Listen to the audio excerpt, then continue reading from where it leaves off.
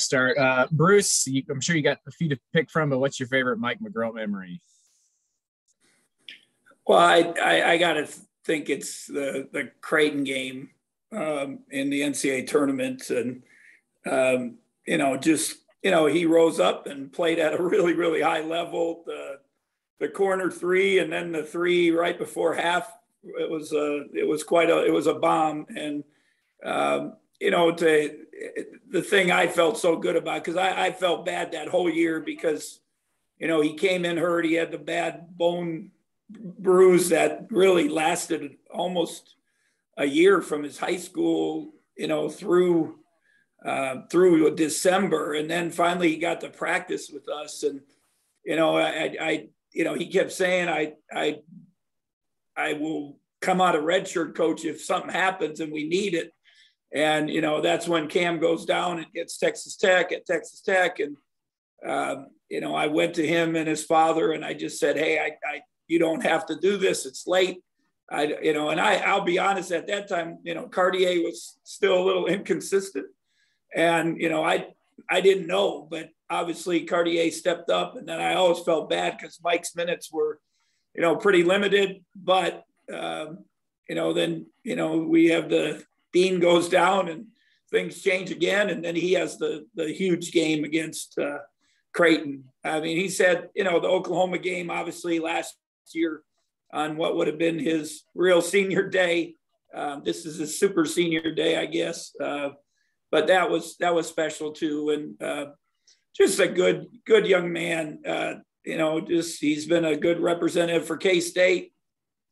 He's endured a lot. He's been part of some really special things, a Elite Eight run, a Big 12 championship, and then, had to help us fight through last year with the young guys and the COVID and it wasn't easy for him, but he's persevered. And, I know he wants to play. I'm sure he'll get a chance to play, for a while. And then, I know whatever he does after that, he'll be successful in life.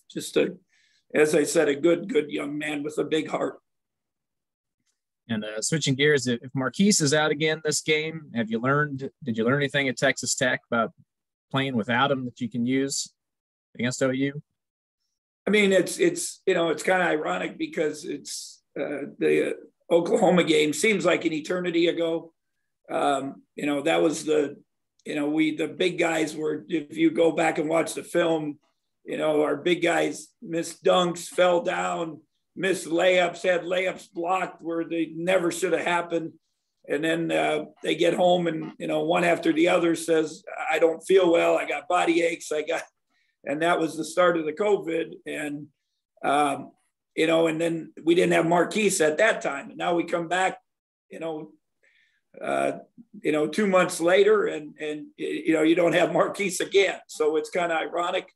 But it makes it a little tougher on Nigel because now, it's good that he can obviously do things with the ball. He can be point guard, but for scoring, it's hard for him to deliver to himself. So, we just got to find out some ways to get him some shots because he's our best shooter. I mean, it's plain and simple, factual. It's statistic wise and everything. So we got to find ways to get him some shots, with him off the ball. And I thought Selton was better the other night. And I hope a little boost of confidence for him. Obviously Mike played really well, and I thought it was Ish's best effort. That's a physical team and they got so many good athletes and they play so hard. And, I thought Ish really stood up to them and he actually got some rebounds in traffic. He was the leader on the play hard chart for the first time all year. He did a nice job with that. In that game, the only bad stretch was right before half and they had a +10 in that last TV timeout. And that was obviously the difference in the game. If you really look at it, because if we, maybe we'd stop that rally, maybe our comeback in the second half isn't quite as, uphill, but we had a chance against a really good team in a really tough place where they were undefeated. And, it was a good showing. Just sad for our guys that we couldn't find a way to win. And last one for me. Can you clarify where you guys are at? The possibility of playing on Monday against the new opponent? We've talked about it, and we're still in the process of trying to work something out. Hopefully by later today we'll know if there's that opportunity is out there still. It's difficult because I think I mentioned, one, you got to find a team that also has a free game, or not a free game, an open game because of COVID. There's lots of teams around the country that are there, but they put in a new rule a year ago, and I didn't even know it, that you cannot play a regular season game after your tournament. So, most of the mids and lows all start their tournament this week. Or, you got teams starting their tournament early next week on Tuesday and Wednesday. So, it's just going to have to align. And our coaches have worked really hard. They've been on the phone with a lot of people, and we'll see if it works out. Is it a deal where if you win, you might play it, and if you lose, you wouldn't? I think it's more that, can we get a game? I think that's the most important thing. All right. Thanks, Bruce. Good luck on Saturday. Yeah.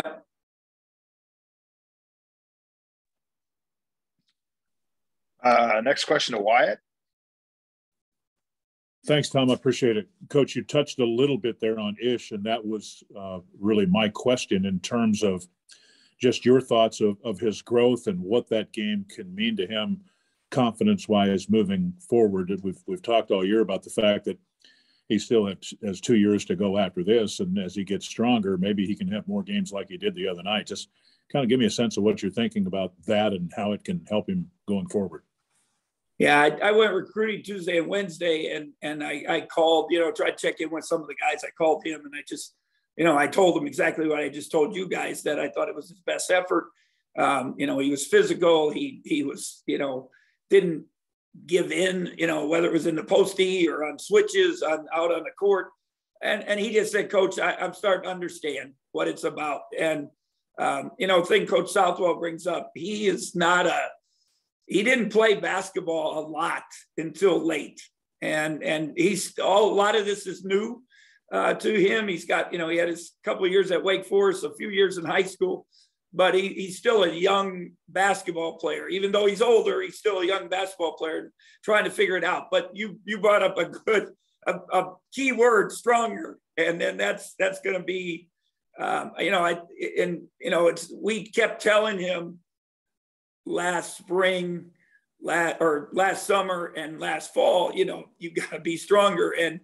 And he just didn't understand it. And our game, and he said it, the Big 12 is way different than the ACC. And, it's just every conference is different. The physicality, of the game is so different. And then he's also, I think the thing you brought up too is I think in his mind, he's a shooter, but you can impact the game in other ways. And he did the other night. One of the things he's got to do is score around the hoop also, because he is pretty long. He's not big and bulky, but he is long, and we need him, finish a couple of those layups around the hoop. And when he's done that, like at Iowa State, he had a couple put back, a couple layups, that's big for us, those baskets, because we haven't obviously gotten much out of our post guys inside. My last question would be about Harkless and that loss for Oklahoma, what that means. How were they different? He just, from my perspective, he seemed to be kind of, when he got hurt, kind of like the heart of their team, or the heart and soul of their team. Yeah, there's no doubt. And if you look at our game, he had 22 and 4 for 4 from three, and made the go-ahead basket. Down the stretch, he got fouled on Mike on it, by Mike on a drive to the baseline. He played hard. He plays so hard, and he does give a great deal. I think you're right, the hardest of the team, but, you still, I think it's Goldwire's really because of it, he's been doing more. Hill's the one that scares me. And then Groves just is that versatile big guy that, if he gets going from three, he changes the whole dynamic of the game and your defensive system. And, so they still got some weapons. They played with people without them. I think they had to figure it out. Like Kellis said, did you figure something out without Marquise? I think their first couple games after Harkless got hurt, you can look at their scores. They had to figure it out. And now they figured it out. And, they're, the brother is starting to play better, a little more confident, Tanner's brother. And, so they're going to be, it's going to be a tough challenge. There's no doubt. But I'm sure they're missing Harkless is, if you look at our game stat wise, it's important. But we're missing Marquise too. And that's important to us.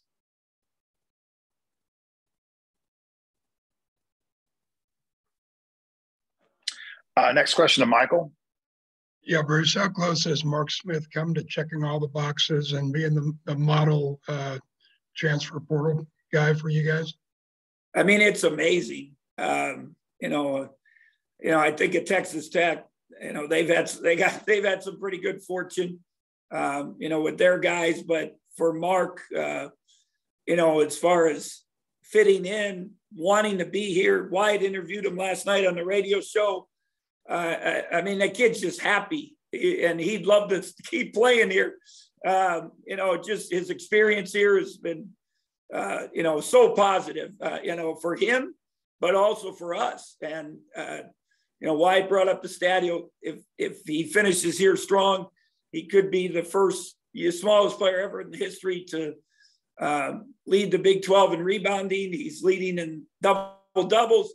And not only I think it's 8 double doubles wide. I think those maybe exactly, but he's also had, I believe it's 5 games with 9 rebounds, and of those 5, 3 of those he had double figures. So if he would have got one more rebound in each of those games, he'd even be, he'd be up 10-11. So it's impressive what he's done, and he's continued to improve. He wants to get better. And I can't tell you how many times he comes up and either tells me he's sorry because he didn't help the team enough, or how can I do this better, or what can I do better? And my message to him yesterday, just please play hard, enjoy it and play hard and let everything else go. I think he's finally, it's kind of hit him a little bit. He doesn't want it to end. And, but he's made the most of the year. There's no doubt about that. And expounding upon that, what kind of feedback have you gotten as a staff from Mark as far as what his experience at K-State has been? Oh, I think you can ask him, but I get not only him, but his parents. I get his parents send me text messages at least once a week, and sometimes 2 or 3 times a week, and just thank me. They keep saying they wish they would have had listened in the first place and come in the first place. But, and Mark has just been, so happy. I mean, like I said, he told Wyatt last night, those are, I think if you ask him, it's just been a really, really positive experience for him. I think Ish loves it. I think Marquise loves it. It's been good. We were very fortunate. And it was definitely, I told you guys from the beginning, it was definitely one of my worries. Would they fit in? Would they want to be here? They're older, would they blend in? But they blended in. I took them the main event last Sunday when we got to Lubbock and let them play games.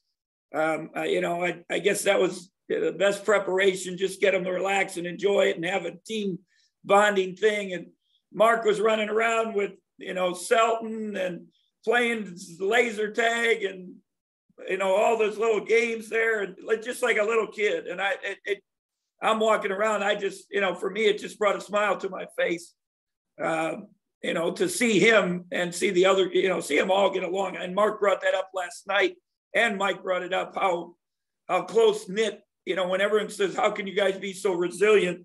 I think it's because of they enjoy each other. They care about each other. They bought into what we've done. You know, we haven't won the 2 or 3 extra games that maybe would have been a difference at this point, but they keep coming back because they're there for each other and believe in the system. And with your bigs, especially Davion, are you kind of at the point where it's just give me 12 or 15 minutes going hard and whatever else we get is gravy? Well, I give Davion credit.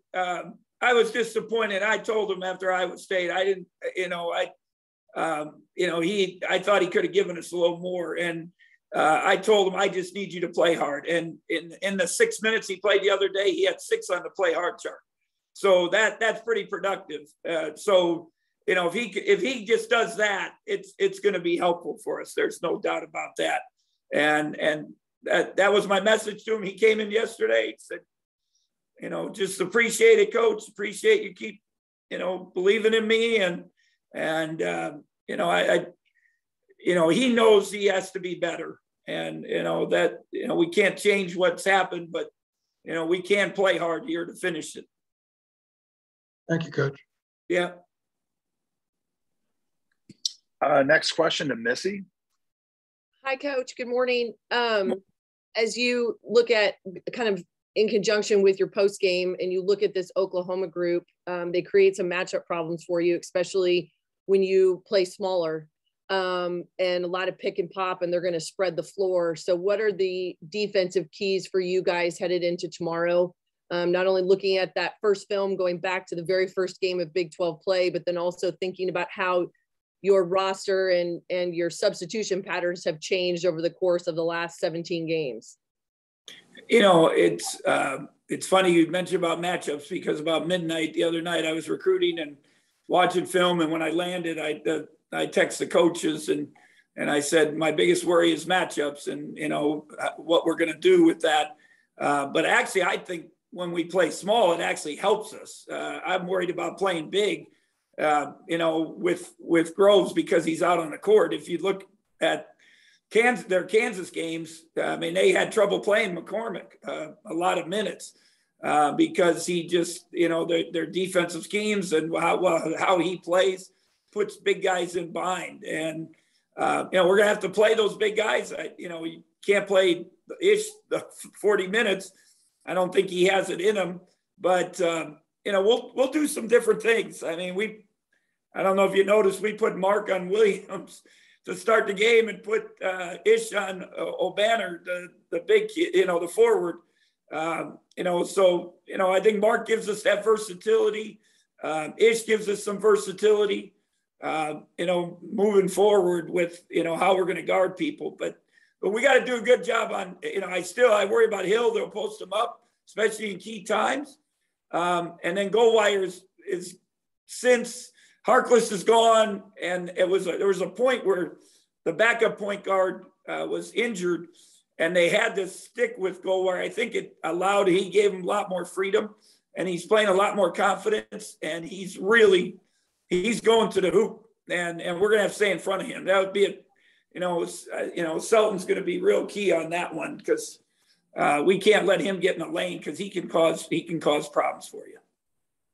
One more for you, just on the offensive end. I know coming out of that Texas Tech game, you talked about pace on offense and trying to control things. How important will that be tomorrow, especially if you don't have Marquise and most of the ball handling is going to end up with Miguel and Nigel Pack and Mike McGurl?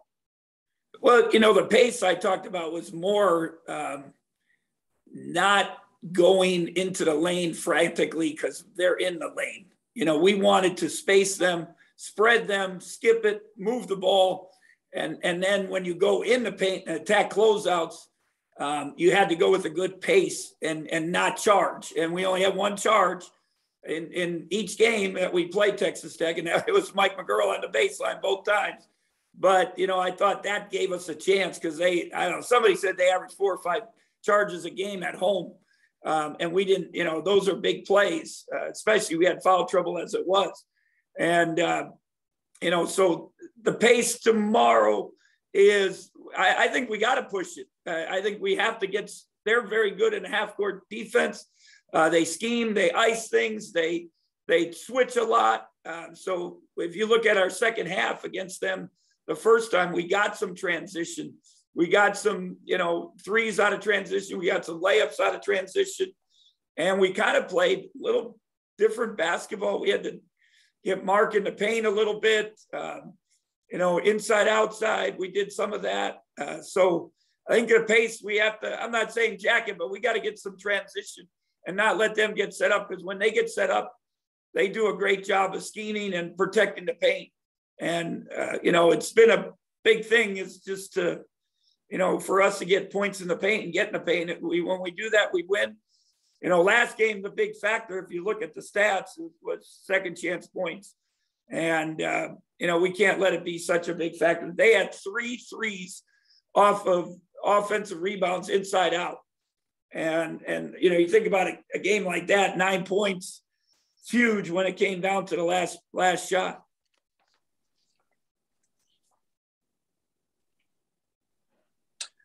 Next question to Kellis. One other thing I want to ask you, Bruce. I know the goal here is to, win out, make the NCAA tournament, go out in a blaze of glory. If you fall just short and you're invited to the NIT or something like that, would you guys view that as a nice consolation prize? Oh, there's no doubt. I want these guys to have a chance to play in postseason. And I've said all along, I think we're good enough to be an NCAA team. You look at all the teams and that there's so many teams battling. I was hoping if we would have, a couple of weeks ago, it looked like, you win 2-3 more games, you got a chance. Obviously we lost the overtime and the heartbreaker and another heartbreaker. And, but I was hoping that our schedule rating, which is still, I think it's top, somebody said it might end up number 1. I don't know where it'll end up, but, it's going to end up pretty in the top 5, I think, in the net difficulty. The number of quad 1 opponents, I think, is going to be we could have the most. And then, we still have, I think, 4 or 5 quad 1 wins. So we got a lot of things that are on our side. But I would like these guys, to have a chance to play in something. It's, obviously our goal is still the NCAA, but, we talked now, let's have a great week starting tomorrow. Let's have a special March week and see if we can change the tides and the outcomes. And, but if it comes to NIT, again, it's not what our goal was, but at the same time, it would give these guys a nice experience and reward them for something for what how they persevered and all they've gone through. All right. Thanks, Bruce. Yep. Back to Michael. Yeah, Bruce, have you been enabled an opportunity to review the officiating with the Big 12 office during the course of the week? I mean, I did contact them, which I usually don't, but nothing's going to change. It's just, it is what it is. It's funny. I told this on the radio show last night. I got to the hotel late the other night after recruiting, and I saw the Bucks and the Heat play, and there was a really almost similar play where they threw a inbound to Butler, and somebody came from behind and he fell down, and they didn't call foul, and it was a tie up. The Bucks got the ball, went down the court, scored to win the game. And it's funny, this game they call foul in our game, but they don't in that one. But my whole point of the story was listening to the coach of the Heat. He came on, he said, I could rant and rave about the officials. It's not going to change. And you just got to move forward and worry about why we lost the lead, or, how can we be better? And that's all we can worry about. That's the only thing that's going to change. So we got to help ourselves and not put ourselves in those tough situations. Thank you. I appreciate it. Yep. Question to Grant. Hey, Coach. I don't know how much it's on your mind, but you're 3 wins away from 500 career wins. Is that something you ever think about? I know Mike said you haven't brought it up to the team at all, So I'm just wondering if that's something that's in the back of your mind. Oh, I'll be honest. I didn't even know where I was. You know, I know Wyatt mentioned it early in the year, but you know, to me, the most important thing is just our guys and, you know, how they've bought in, how they believed and how they've worked. And, you know, they keep coming back and, you know, that's the most important thing. I just want to get some more wins. So they get a chance to what we just talked about with Kellis, just that we have a chance to play in a postseason, you know, of some sorts.